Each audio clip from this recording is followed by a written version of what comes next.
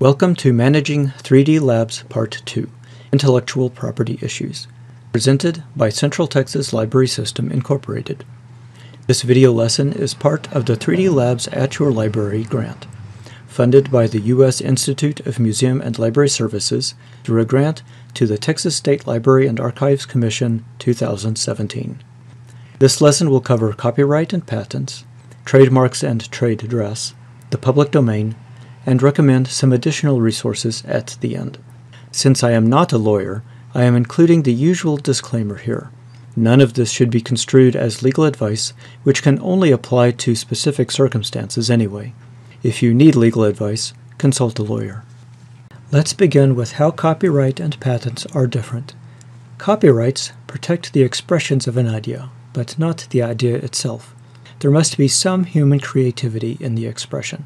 A business directory, for example, is not copyrightable, but an annotated business directory like GuideStar is. Copyright is automatic. It does not have to be registered anywhere, although registration does make legal action easier. It can also be anonymous. That unmarked figurine sold at the dollar store is protected by copyright, and duplicating it without permission is illegal, even though there is no realistic way to contact the copyright owner and ask for permission. Copyright also lasts an incredibly long time. If someone writes a poem and drops dead on the spot, the poem will be protected by copyright for 70 years, or about 2 generations. Someone who writes a poem at age 12 and lives to 100 will have a copyright for 158 years, or about 5 generations. A poem produced anonymously, or as a work for hire, is copyrighted for 95 years if published within 25 years, or for 120 years if not. That is about 3 to 4 generations. It's hard to make sense of just how long copyright lasts, but it is safe to say that few people will see their own generation's cultural heritage enter the public domain within their own lifetime. Because copyright casts such a vast net, it has escape clauses. Most importantly, fair use, which allows people to violate copyright in specific situations without getting punished for it. Fair use is complicated and situational. The U.S. Copyright Office has created a fair use index to help people find examples similar to their own and get a sense of how different courts have ruled on those situations. They also have a link on that page to more information about fair use that includes the 4-factor test used by courts to decide whether fair use is a defense in a case they are hearing. Patents are the flip side of copyright in many ways. A utility patent protects an invented process, thing, or improvement, but not the appearance of the end result. Conversely, a design patent protects a purely ornamental component of a thing, but not any aspect of the thing's function. As an example, a utility patent on crispy French fries limits who can use that method to make French fries crispy, but cannot control anything else like what food color is added. A design patent can specify the shape and material composition of a cell phone, but not the colors applied after manufacturing or any aspect of its operation. Patents are not automatic and cannot be anonymous. They must be registered by the actual inventor, even if the rights are immediately assigned to a company or university. A utility patent, a process, thing, or improvement, lasts 20 years. A design patent lasts 14 years. Extensions are sometimes allowed due to administrative delays, but as a general rule, anything that is more than 20 years old can be copied without fear of patent infringement. Since patents have a shorter duration than copyrights, they also have much stronger enforcement. There are no fair use, ignorance, or other defenses. Copyright and patents really make life difficult when it comes to 3D printing. However, we need to be able to recognize and discuss the issues when we work with the public. These examples should help illustrate when and how these rights apply. Time-lapse photography illustrates what can and cannot be copyrighted. If the camera was deliberately positioned to artistically frame a scene and then set into motion, then the resulting sequence of photos is protected by copyright. On the other hand, images or recordings automatically captured by security or monitoring cameras are purely functional and not protected by copyright. This distinction also comes into play with animal selfies and artificial intelligence, where the courts have yet to draw the line. The U.S. Copyright Office has determined that only works of art created by humans are eligible for copyright, but there are zoos that depend on the sale of sculptures and paintings created by artistically inclined animals. There are also examples of people who have trained animals to operate cameras, which invokes the trainer's artistic contribution. Animal copyright is gradually entering the judicial system, and we will hopefully have some kind of guidance within a decade or so. The stance of the U.S. Copyright Office on artificial intelligence combines their stance on animals and time-lapse photography. The extent of the artist's control over the AI's operation determines whether the result is copyrightable. This could be bad news for sports news, which today is largely generated by automated systems with minimal editorial oversight. AIs are also appearing in video games to create unique landscapes and background music. If people cannot claim the work of an unattended AI, then a lot of people have a lot of money to lose. Then again, companies with experimental AIs that occasionally make or spread defamatory claims most certainly do not want to own what their AIs generate. The issues surrounding AIs have yet to reach the courts, so guidance is firmly somewhere way off in the future. Curtains help illustrate the line between copyright and patent. The basic idea of a curtain has been around for a long time and is in the public domain, free for anyone to use.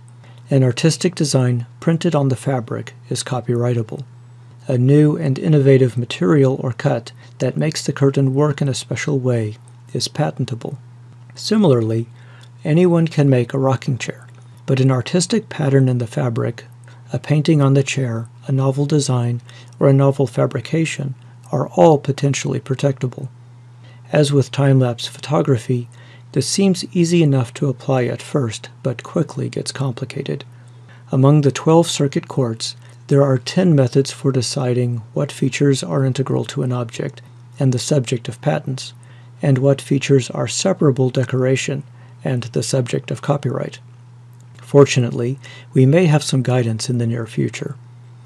The U.S. Supreme Court has agreed to hear Star Athletica versus Varsity Brands, a case about whether the stripes and chevrons on cheerleader uniforms are integral or separable to the uniforms. This may sound trivial, but the implications are far-reaching. If the elements in question are separable, then combinations of stripes or other elements added to clothing to create a pattern are creative works.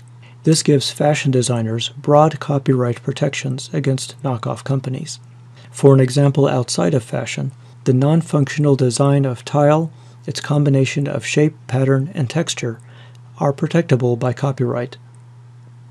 On the other hand, if the elements are integral, then the function of clothing as a covering has precedence. This is an awkward concept, so the Sixth Court of Appeals uses a dress as an example and explains that a creative arrangement of beads attached to a dress is not protectable because they are an attached part of the dress, which in turn serves a purely functional purpose of clothing the body.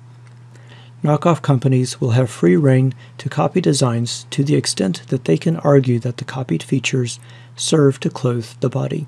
Returning to the tile example, the shape, pattern, and texture other than trademarks could be freely copied.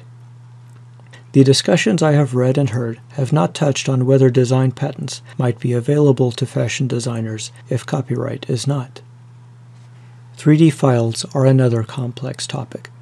The files themselves may be handcrafted, show creativity, and be copyrighted. They may also be programmatically generated and not inherently copyrightable, but yet have copyrighted fragments embedded. Additionally, the product of the file, the resulting computer image or printed model, may or may not be copyrighted, patented, or both, for the many reasons illustrated in the previous examples. Transformation is a possible defense against copyright violation, but is difficult to use successfully. The idea is that protected work can be incorporated into something new if the new thing is sufficiently different from the original. Jeff Koons, an appropriation artist, is a poster child for testing the limits of what counts as a transformative work. We have learned several things from the lawsuits filed against him. Changing the colors in an image is not enough. Reproducing a two-dimensional image in 3 dimensions is not enough, even if some of the colors are different. Reproducing a two-dimensional image in 3 dimensions with some of the objects replaced by similar objects is still not enough, even if some of the colors are different. But distorting a portion of an image after changing some of the colors and then giving a caption is okay. Applying this example is reasonably easy. People often look at 3D printers and think how great it would be to make a 3D version of a favorite cartoon character, team logo, or other icon. If the owner of the image has not given fans permission to do this, then don't do it. To the fan, it feels like a show of support, but it is actually a loss of trust between the author and the audience. Replacement parts are the least complex of these examples. Repairing something that is more than 20 years old is not an issue. Any patents will have expired by this time, so creating a part that lacks any copyrightable designs is going to be okay. For that matter, reproducing the entire device will be fine. Within the 20-year period, it is more difficult. A past rule of thumb was that patents are normally for systems of parts working together, so the individual parts would be fair game as long as the patented system as a whole is not reproduced. That may not be so true anymore. The use of 3D printing to manufacture has changed this rule of thumb. Ingenious parts that depend on 3D printing are now being designed, and the traditional patent rules allow these individual parts to be protected. If something seems impossible to create without 3D printing, then it is safest to assume it is patented, unless there is a specific reason to believe otherwise. This is a good time to very briefly introduce trademarks and trade dress. Both of these things exist to protect the identity of a company or product. This protection is intended to help both the company and the customer. The customer relies on the trademark and trade dress as a sort of certification that they are getting the real thing from the real company and not a cheap knockoff by a less reputable competitor. From the company's point of view, the trademark and trade dress allow the company to protect a reputation that it has invested a lot of effort to create and maintain. The trademark certifies and protects the company's name and brand, while trade dress is the style that brand or product is known for. Because trademarks and trade dress are all about reputation, they cannot be anonymous. They need not be registered to have value, but when two companies dispute over a trademark, a company that did register it is in a much stronger position. Trademarks and trade dress never expire because they protect a reputation instead of a product.